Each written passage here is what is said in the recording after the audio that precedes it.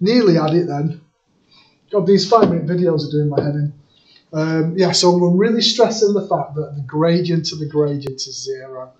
That this part here is really, really important. That they're 0. Now this allows us to find the point of inflection there. So let's have a quick look. So we've got something else here that it's talking about. There's a lot of theory with this bit. So x to the 4 looks like a shallowed out x squared there. So then it says, oh, that's good.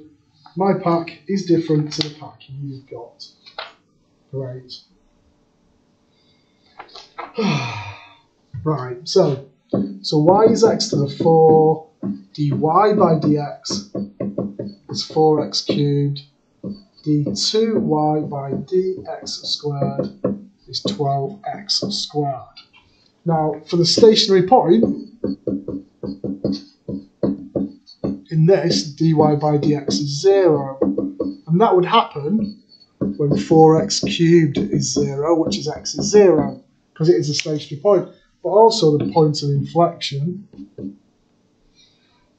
is when d2y by dx squared is 0. So that means that 12x squared is 0, x is 0. So what I've got there, it looks like it's a point of inflection, but it isn't. So this here, we've got to be careful. It looks like a point of inflection,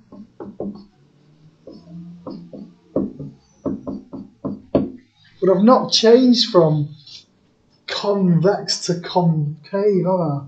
It's convex on both sides. So it looks like a point of inflection, but it's convex on both sides. So we need to be really, really careful.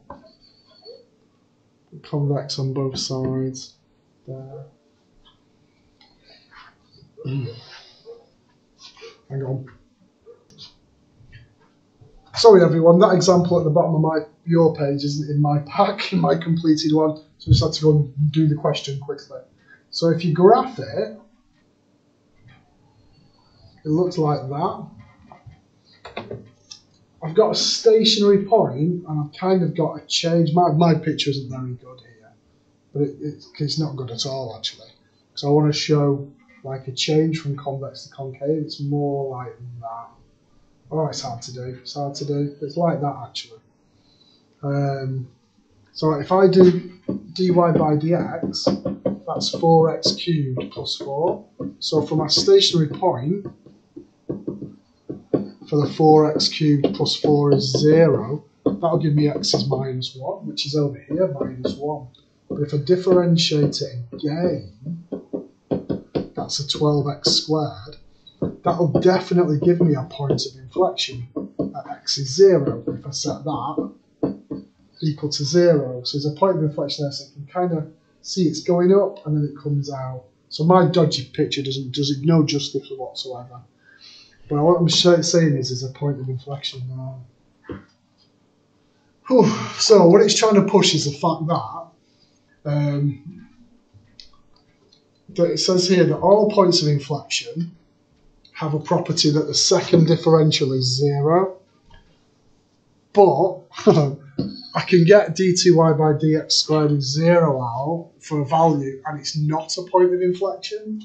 So like it's kind of saying that if you look back on that one here, this one wasn't a point of inflection, even though I got a value out that made me think I had a point of inflection. So that was kind of wrong, that. So we've got to be careful with it. Okay. So what you want to do, find where you think a point of inflection is, and then check on the other side and see if there's a change. I'm just going to stop the vid there and do another video.